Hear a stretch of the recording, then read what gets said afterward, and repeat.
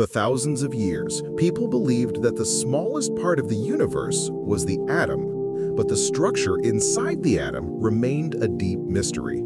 Some said an atom was a solid ball. Others said it was like a smoky particle. Yet none of these ideas had any solid proof. Everything was based on speculation. Toward the end of the 19th century, a new confusion appeared in the world of science: radioactive radiation. Some substances were emitting energy on their own. Light was coming out of them. People realized that something strange must be happening deep inside the atom, but no one could understand what it was.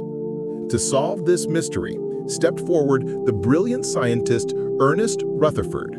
From childhood, he had an immense curiosity about the inner structure of atoms. Radioactivity to him was a fascinating puzzle, and he wanted to solve it at any cost.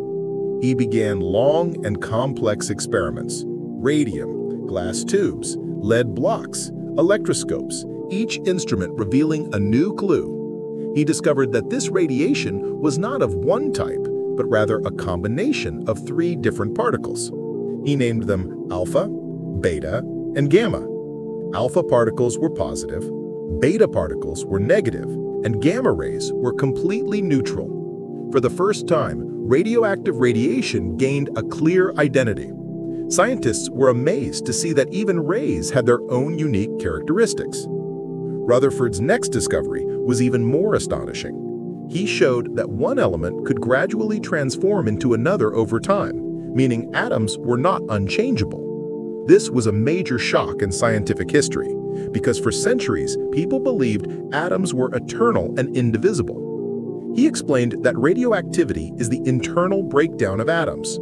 This breakdown produces new elements and releases energy. His explanation laid the foundation of modern atomic science. Rutherford further demonstrated that the speed, intensity, and energy of radiation could all be measured. His research opened the invisible world inside the atom. For the first time, he showed that incredible power lies hidden within the heart of an atom. In recognition of this groundbreaking discovery, he received the Nobel Prize in Chemistry in 1908. His pioneering research on radioactive substances and elemental transformation illuminated science with a new light. Today's nuclear energy, medical radioisotopes, medical scanners, and even radiation technology used in space missions all stand upon the discoveries of Rutherford. He did not just split the atom, he shattered the old boundaries of our knowledge.